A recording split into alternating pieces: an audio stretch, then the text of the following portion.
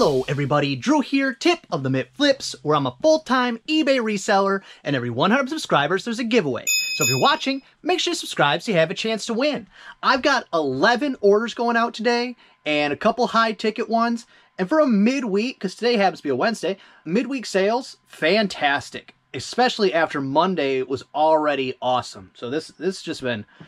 I'm in a good mood. Listings are going good. Things are going good. Sun's coming out. I love all the positivity right now. Now, if the stock market could figure out what the heck it wants to do and I could make some money on my stocks, that'd be a bonus. But, you know, times are hard. Can't have everything. First thing going out is a VHS when good ghouls go bad.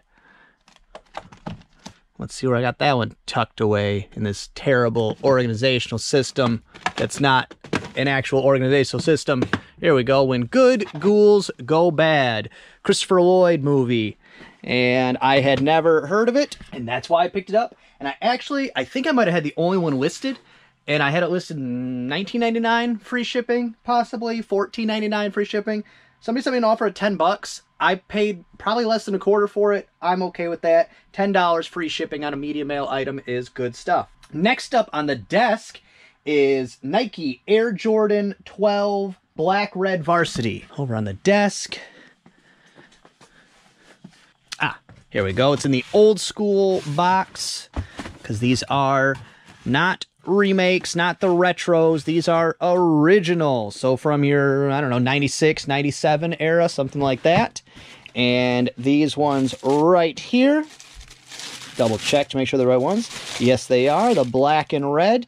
For those shoes, I got $200 plus shipping. I think I had them listed for $250. So a decent offer, but I'm already into the profit, and I got a ton of shoes to go. So I'm not taking significant offers, in my opinion, because I didn't think any of them were worth this much. I didn't think a single pair was worth $200. So why wouldn't I take $200? This is bonus money. And then next up on B2, the Time Life Library, Curious and Unusual Facts. It's a not amazing board game. At least it wasn't the one time me and my sister played this in, I don't know, 1995, and it ended up back in a closet and never touched again.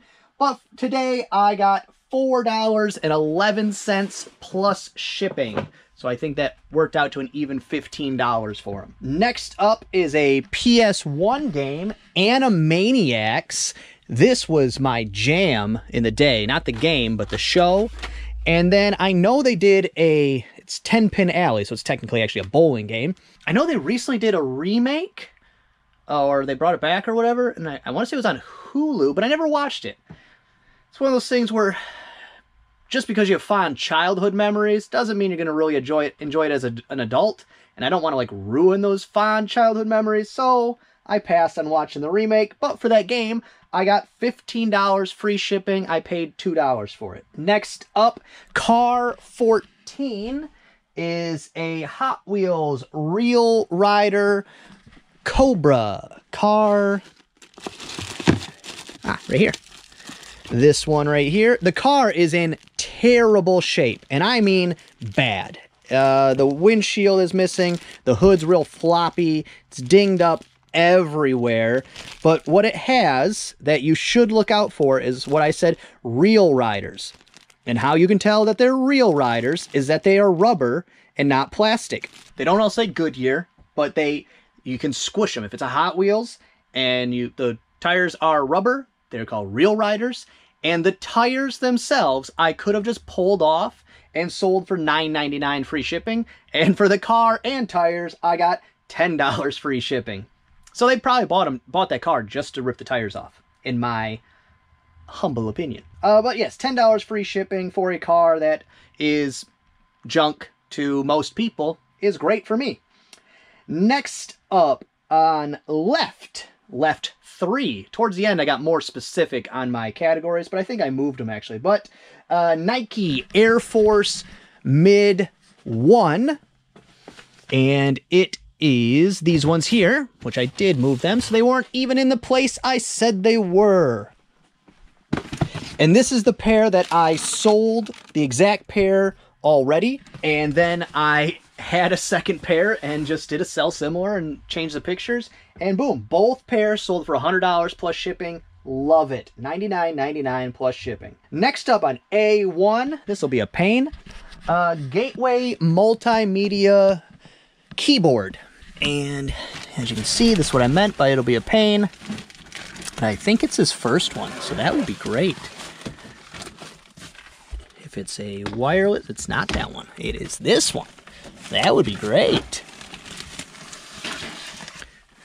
All right, here we go. Gateway Multimedia Keyboard. I bought a lot of keyboards off a buddy of mine that I get stuff off every once in a while. But I've, as you've noticed, gotten more choosy lately. And so I'm definitely not picking up things from other resellers recently, because that means, you know, some of the margin's gone and I don't need to deal with that. Which actually, that segues perfectly into a viewer question I had. And the comment, it was a comment, but a question as well, from Spirit Junkie. Seems like a great day. So much info in this video. Thank you, I appreciate that. I think the shoes have spoiled you. You look differently at items you picked up in the past. It might make a good video. Maybe your store is at a growing point. And Spirit Junkie, that is exactly what happened. Dollars in my store doubled. High end in my store grew exponentially. It was a game changing, to use that term. I make fun of it, but I use it all the time. A game changer for me to add that kind of stuff to my store. And it did change my mindset of how I had to look at sourcing, because to give you a little, you know, dive into my life and my store, my family, we live in a, what would you call it?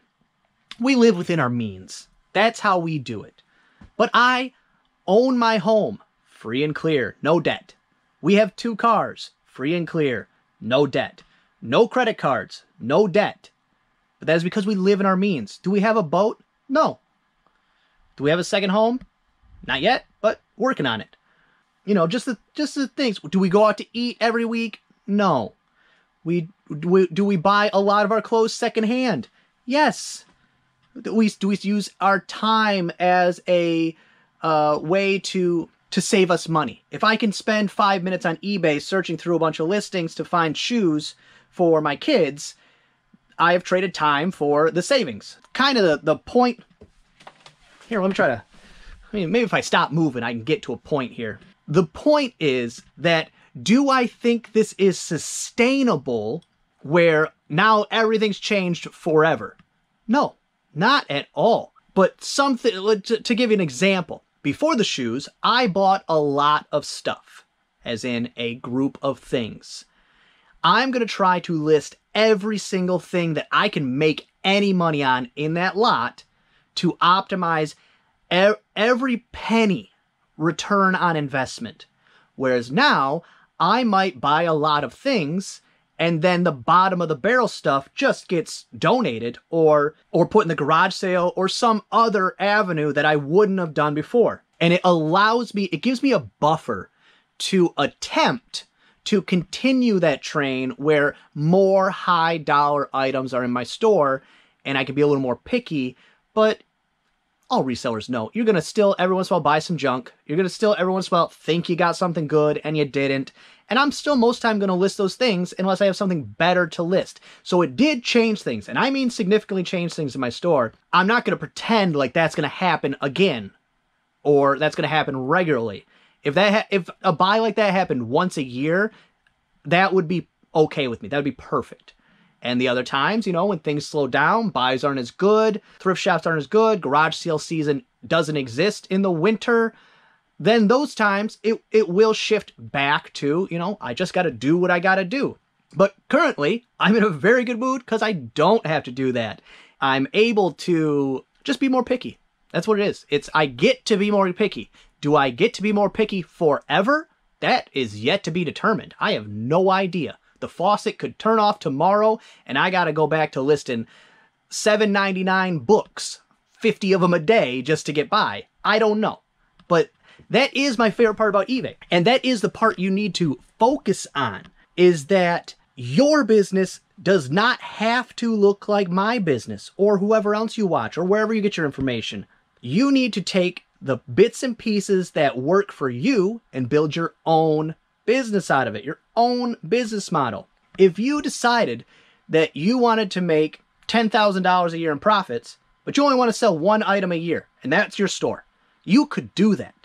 Is that a good business plan for me? No, it'd be a terrible business plan, because you got to have extreme startup capital, because the thing you're selling would probably cost you $10,000, and then you sell it for $20,000. You would have to have the ability to store whatever that thing is. You'd have to have a way to source whatever that thing is. You could build a business that way. Would that work for me? Not even close. Not even close. It would also make for very boring videos because I'd make one video a year. So you got to take all the bits and pieces from all other people's businesses, all other people's experiences, and then you mold those into what your business looks like. And I know that's a little off of what the topic was, but yes, it has changed my store. Do I think that'll change my store and the way I approach things forever? I don't think so. But I don't know. I don't know the future. And for the keyboard, if I did not say, $9.99 plus shipping, and I will make some money on the shipping. Next up, I'm the genius. B3A is a Pyrex percolator lid, basket lid. It is this tiny, itty, bitty piece of aluminum. And for this, I got $19.99 free shipping. And I paid 10 cents for this. I'd posted on Instagram that I paid 20 cents. I turned it into $20. But that just makes for a better post. 20 cents to $20. Either way. But 10 cents into $20 free shipping is fantastic. And the reason I was able to find this is through experience. I had sold a lot of the Pyrex percolator flameware coffee pots. I've sold 15 of them, 10 of them, something like that. And so I knew what this was. And it's sitting on a shelf like that. And I spotted it in a bunch of, I don't know, coffee makers and blenders and stuff. It was just sitting on a shelf. And I spotted that. And that turns 10 cents into $20. Free shipping, so 10 cents into $15 after fees and whatnot. But that's what experience gets you. Would I have spotted that 2 years ago? Probably not. Would I have known what it was? Probably not. Would I have looked it up? Probably not. Next up, took an offer, but it is a Porsche Carrera 911. This one right here. And unfortunately, it would be worth more, and I would have waited out for more money, but there is, if I remember correctly, a crack in the windshield? Maybe that was the other one I sold. I did have two of them, so it must have been the other one. I guess I should have held out. But I probably paid $4 or $5 for that, and I got $15 plus shipping. So it's time to go. Next up on C6 is vintage Clio, I think is the name, wrapping paper, which again, this has been listed for a little bit, and I think it must have been over £1. I thought it would have been a first class shipper, and I messed up on the shipping. For that item, $11.99 plus shipping, and it is, pull it out real quick, it is, as I said, vintage wrapping paper, new in package, estate sale, garage sale, I don't remember where I got this. I actually got 2 packs, one of them was open, and so we just used that for our own, we used it last Christmas. And then this one, I don't remember what I had it listed for, but I think I had it listed $11.99 plus shipping, and that's what it got paid for it. And this is how I'm going to ship it, too. If it's over £1, which it does feel like it might be, I'll throw it back in that box, and I won't turn it into a box. I'll just leave it flat, tape the edges, good to go. And then last thing going out is a PlayStation 3 game, Tiger Woods PGA Tour, right down here. And for that game right there, I got $8.99 free shipping. So again, sports games, not your best, but I'm assuming in a lot of games, and I just listed them all. Okay, well, this is interesting and also an issue. I'm just about to pack up these shoes I sold, and I realized that the listing says code 136001, and the code on the box is 130690, which those are the exact same shoes, but these ones are from 1997, and the code 136001 is from like 2003. So these have to get sent off to authentication, and by default, these are going to be not authentic because the code doesn't match the shoes. In my opinion, I think that's how it's going to work out. Now, the error, the shoes they purchased go for about $200, what they paid for them. The shoes in this box go for about $300. So if it got rejected and came back, no problem. I'll just relist them for more money. So that's okay with me. If it goes through, they could be disappointed because it's not exactly the ones that they thought were in the pictures all match up, but the code is wrong, and so the year is wrong if that's what they're looking for. So I went to reach out to the buyer and say, hey, just so you know, I messed up. Is that okay? Do you want to go forward? Do you want to cancel? Anything like that? And I get this notification. It says, messaging is turned off for sneakers covered by authenticity guarantee. I can't even message them to say that I know I made an error. I don't want to ship these out because I think something bad is going to happen. Not bad, but I think they're going to get rejected. And they have removed my ability to even do that. It does say learn more here. Let's learn more here. Okay, in the learn more here, I didn't learn much. But basically it says, if they return them, they'll just make sure that they're authentic on the way back. So I can't even message them to say that it was a mistake and do you want to go forward or not. And then now what they could do, not saying they're going to, this is my mistake, you know, could just, none of this could be a problem. It could just go forward. I don't know. But if it gets through authentication, because they are authentic, the code's just wrong, and it gets to the buyer and they decide, hey, these aren't the ones I wanted, and they could send them back and it'll get authenticated and come back. But what they could do is shove the 2003s in the box to get authenticated on the way back. I don't know. Just seems very stupid. Why would you remove my ability to communicate with a buyer? What if I wanted to say, hey, by the way, I have 45, 50 more pairs of shoes and a 10.5. If you're interested, check out my store. What if I want to do that? That just doesn't make any sense at all. I don't know why they would do that. I don't know what the reason was. And I had to go through hoops to even find that out because where you would normally go to click contact buyer just wasn't there. And so I went through some other ways to try and communicate with them. Now it's saying message failed because you can't, because it goes through going through authentication. I don't understand. So, I mean, I'm shipping them out. We'll see in a week or so. Authentication is quick. That's a thing. Stuff I sent out Monday is already authenticated, so we'll know by Friday probably. Well, I forgot to film an ending, so that's gonna be all for this one. I hope you enjoyed it. If you did, give it a thumbs up. If you didn't, go ahead and give it a thumbs down. Subscribe, share, and be good to each other.